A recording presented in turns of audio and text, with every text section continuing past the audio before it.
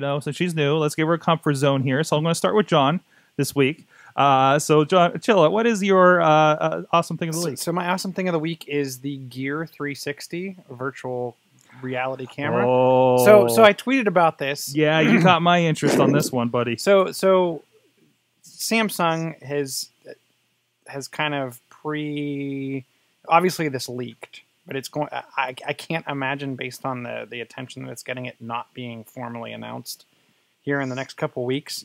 But this is a virtual reality camera, and it's going to accompany the release of the Galaxy S7.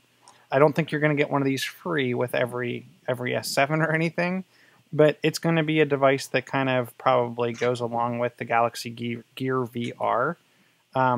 This is more of your kind of home version. There's no price yet, but it does do a 360-degree recording via dual lenses, or 180 degrees via single lens. It can do a maximum resolution of 3840 by 1920 with the dual lenses, or 1920 by 1920 in the single lens mode. I think this would be kind of cool depending on the price point, even if for some of the larger, like, kind of home renovation stuff I do, if I recorded myself in VR and then time-lapsed it, and you could watch from 360 degrees, like me rebuild my basement, or tear out my backyard, or rebuild my front porch. I just think it would give an interesting aspect to any of those kind of mundane things that you probably wouldn't be that interested in watching me do. Right. But if you could watch me do it in 360 degrees time-lapsed, that makes everything that awesome. makes everything cool. So this is a thing that your phone goes into, much like the Gear VR kind of thing, right? And that, like, your phone is still the guts in the technology behind it, right? Like, this is just kind of a UFO looking thing with a bunch of lenses, right? So they haven't fully filled in the gaps on that. I've heard that this may have onboard storage. It may complement. Here's the thing: is I find it odd that you would have to plug your phone into this. I'm trying to figure, like, where does the phone go when I'm looking at this Like, thing? I'm guessing it would come down through the base or something like that. Okay. And it would kind of sit below, so you don't have, because you know how when you see those 360-degree pano photos and even video, you never see, like, when you look directly below, you kind of have that gap where it can't capture. Right. I'm guessing that's where, like, you would go. Is the top of it, to me, it looks like there's kind of a power button, and the top of it's maybe a microphone built in. Again, I don't think you're going to be filming the next Avengers in VR.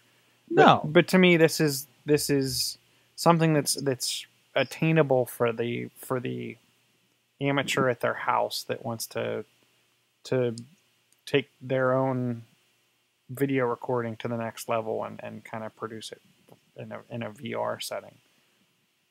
So if I can get my hands on one of them, and or they're relatively inexpensive, I think we definitely need to throw this up for the show and see how it I've works. been wanting to do, because I've been looking at the Ricoh Theta cams, which, they're like a $300 or $400 camera that does kind of the same thing, but with like two lenses basically, and stitches it together. Now, is Samsung doing the still camera thing with this, or is this like a video camera? It's supposed to be video. It is supposed to be video. Well, that makes things different.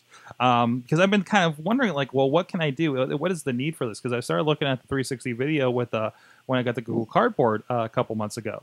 And that really kind of got my mind going of, like, okay, what can we do with this? And is anybody in Pittsburgh doing this, right? Because I feel like there's a lot of stuff in Pittsburgh that I think would be really interesting in 360 degrees. A lot of the scenery, a lot of the architecture, a lot of things happening in neighborhoods. I was talking to somebody today about stuff happened up here in Beachview, and we talked about, hey, if some of the stuff that I'm hearing about, and they actually start developing stuff up here, how much has East Liberty changed? What about seeing that skyline of Beachview that I see from my back porch change over time, right? But what if we just put a camera right in the middle and say, hey, this is Beachview now, and be in the middle of it, and we take a look at that 5 years from now? I think that's a huge opportunity for a lot of things like that.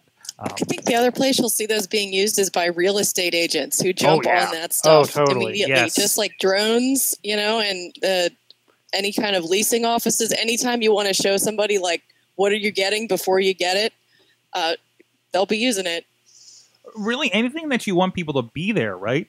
Like, right. I mean, I can think more and more, like, what is it like to be ringside at a wrestling show? Like, especially for a small indie or something, right? And especially if it's something that I imagine this would become a more affordable way to do that, right? I can see just kind of taking one of these cameras and put them on a post like at that corner right by the entrance ramp at the one show, and having that thing happen, and seeing just everything that happens and all the moving parts, and the fans going crazy and probably playing with the camera, to be quite honest. Something like that, or on like the post, or something like we've been wanting to do with a GoPro camera. There's a lot of possibilities, and the more accessible this becomes, the more we can get out there and do some creative things. It's better than GoPro's solution, right? With the YouTube jump idea. That was, geez, what was that? That was like several $1,000s at that point, at least 5,000, I think, but inaccessible for most people, right?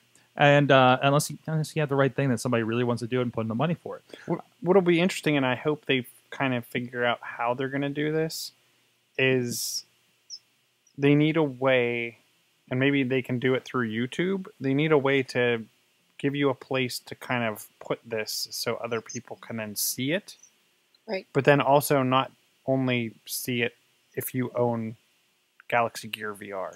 Right. Well, don't they have that on YouTube, though? Because you can go in, you can see things, and you can use your mouse to look around. You can use your mouse to kind of look around. So, and I think Star Wars did that with one of their videos. The video was extremely low quality, but it did work. Well, the one that they had on or the one they had on Facebook? The one they had on Facebook was also released. Like, I actually picked... I noticed it on Facebook first. Yeah. And then... I think YouTube may have picked it up, but it was also on Galaxy Gear VR's VR app.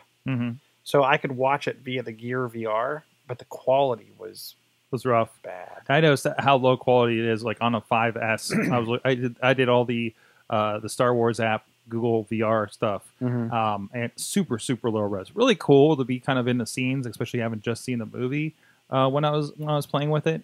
Just seeing me. I actually left Big Hero 6 on just so I know where the TV was, so I wouldn't get lost in my living room because I was standing up. But it's a lot of there's definitely a lot of opportunity there, and this seems to be becoming more accessible quicker. I mean, if something like all of these Ricoh Theta cams and this Samsung VR thing pops up around the time when we can actually buy Oculus Rifts and whatever the next the Google Cardboard iteration could be, even just have that to say, hey, everybody can get a cardboard and do this. I mean, that's what they're doing in schools, right? I think that's a really, really cool space to be in, and let's see what's going to happen from there. So awesome. Go check that out. Terry, what's your awesome thing of the week? My awesome thing of the week. So it's